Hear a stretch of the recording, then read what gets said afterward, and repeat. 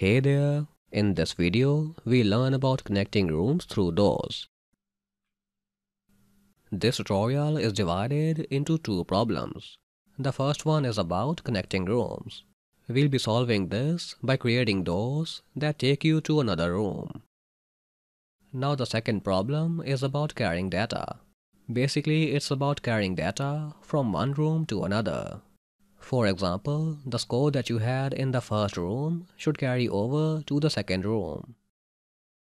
So let's begin with the first problem. Here I have a project with a simple moving player.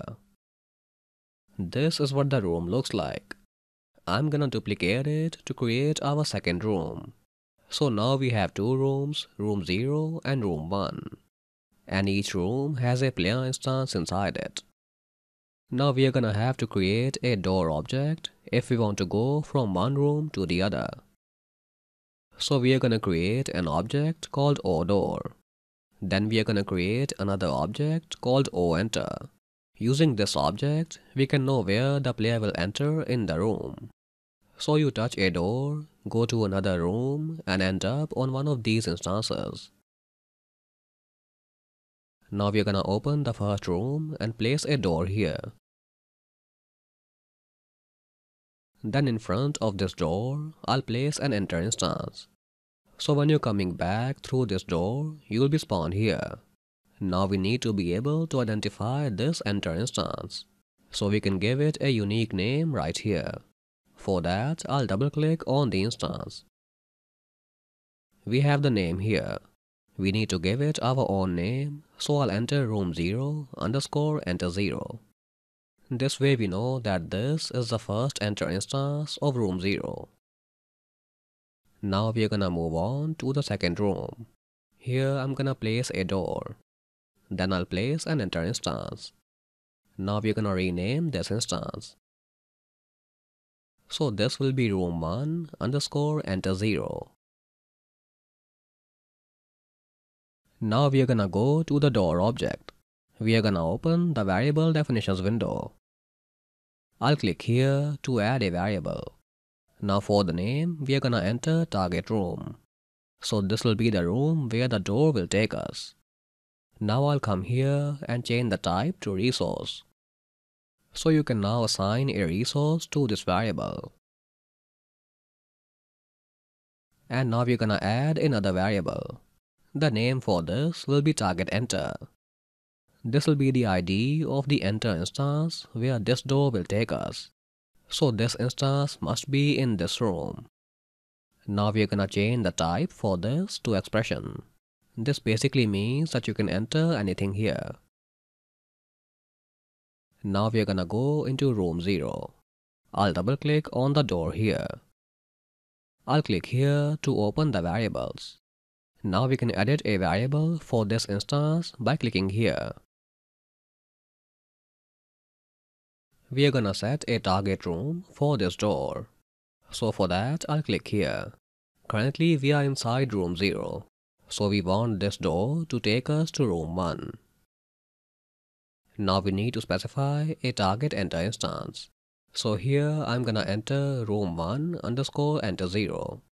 So this door will take us to the first enter instance of room 1. Now we are gonna go to room 1. I'll double click on the door here and open its variables. I'm gonna click on these buttons to edit them. Then I'm gonna click here and set the target room to room 0. Then for the target enter instance, I'm gonna enter room 0 underscore enter 0. So that's where this door is gonna take us. Now with all the variables set up, we are gonna work on the code. So we are gonna go back to the door object. Here we are gonna add a collision event with the player. Now inside the event, we have this code. Let's take a look at the first line. Here we are simply passing the target enter value to the player. So we set the variable in the player by using other.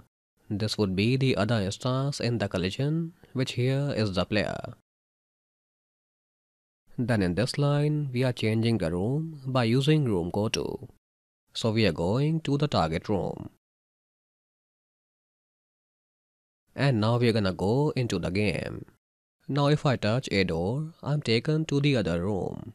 So the doors are working, but we don't spawn on the enter instance. We do pass the ID of the enter instance from the door to the player, but then we don't do anything with it. So what we wanna do now is to carry this value to the other room. So that takes us to our second problem, which is about carrying data. We simply want to carry data from one room to the other. So for this example, I've added coins into the game. Now when I go through the door, the coins reset to 0. So we're gonna fix this and the enter issue.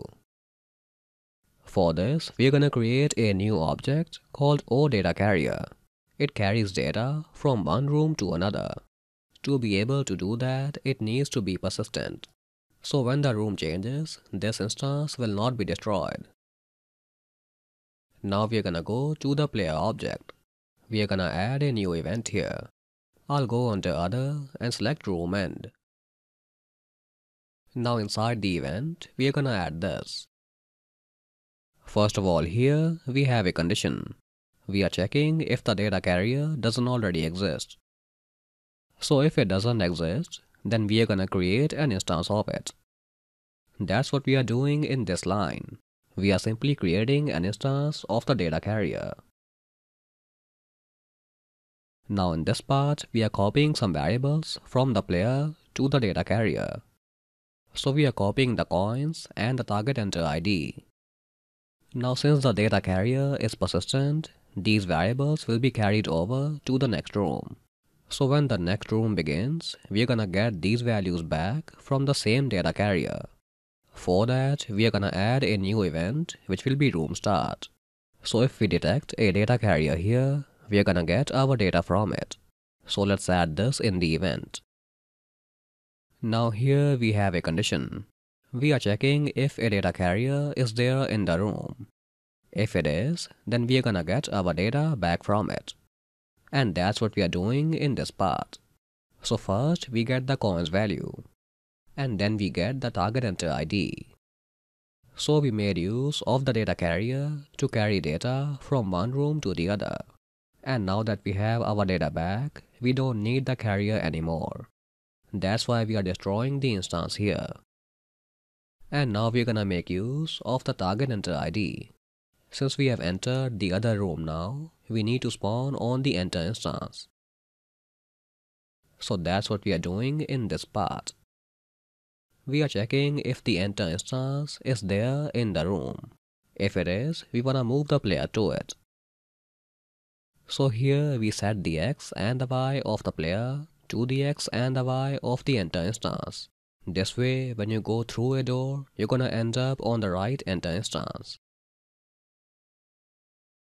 So now we're gonna go into the game. I'm gonna collect some coins and then go through the door.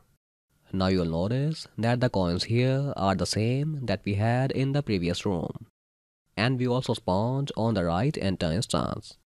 Now if I go back, I'm gonna come out of the same door. You can now keep adding more doors and more enter instances. Now we have solved our two problems. We connected our rooms and created a data carrier. But there is a third problem that we can now solve. This one is about creating transitions between the rooms. So for a simple fade transition, you can go here. And for an advanced crossfade transition, you can go here. And finally, for more videos, you can subscribe here. And I'll see you in the next one.